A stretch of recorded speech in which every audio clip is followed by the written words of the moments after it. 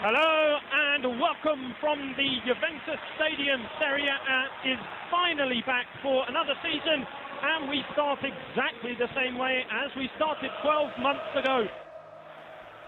Bonucci's cross, who almost got a lucky bounce. Lichtsteiner's gone down. Maybe should get a yellow card if it's not a penalty. It is a penalty. Vidal then from the spot. He's missed. The former Juventus goalkeeper Mirante makes a penalty kick save. Asamoah taking on Razi, has held him off for strength. That's a wonderful ball! And Juve have scored! Lichtsteiner! And history repeats itself. The opening goal of the season coming from Stefan Lichtsteiner once again.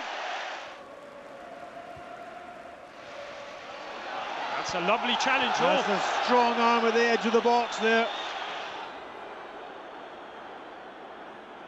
He has just a yellow card.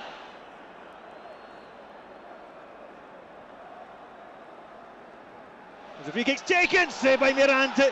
Did it cross the line? Hands are raised by the Juventus players. My honest opinion, didn't seem to have crossed the line. Well, and the goal's been given. The goal has been given. Well, there's controversy here.